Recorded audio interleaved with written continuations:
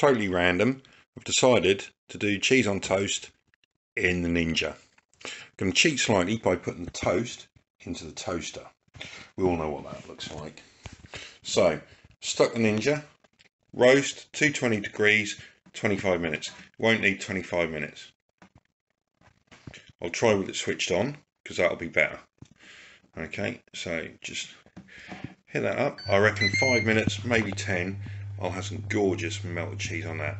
So while that's warming up, I'll get the bread in the toaster.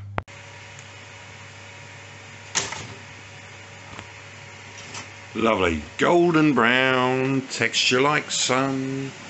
There we go, nice bit of sliced up cheddar. You can of course be really flash and grate it first, but I'm not going to.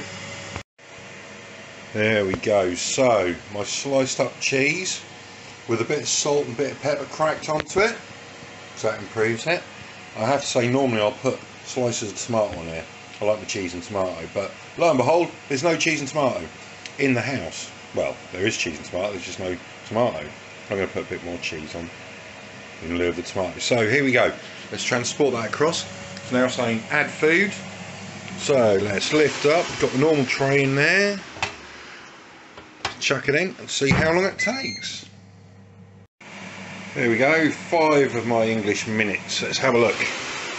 Oh, look at that, bubbling away. Now that is perfectly good. Carefully without burning my fingers. Perfectly good cheese on toast. Look at that, that is absolutely gorgeous. The lovely goldy brown colour. I'm going to be really, oh look at this, Lynn Perrins Worcester sauce, proper stuff, not the cheap stuff. Just going to be really degenerate and put some of that on one of them. Oh, it's all going to run off, but what the hell. Now, question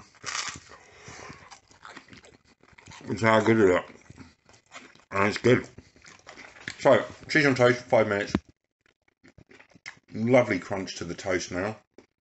And the edges. Very soft, golden.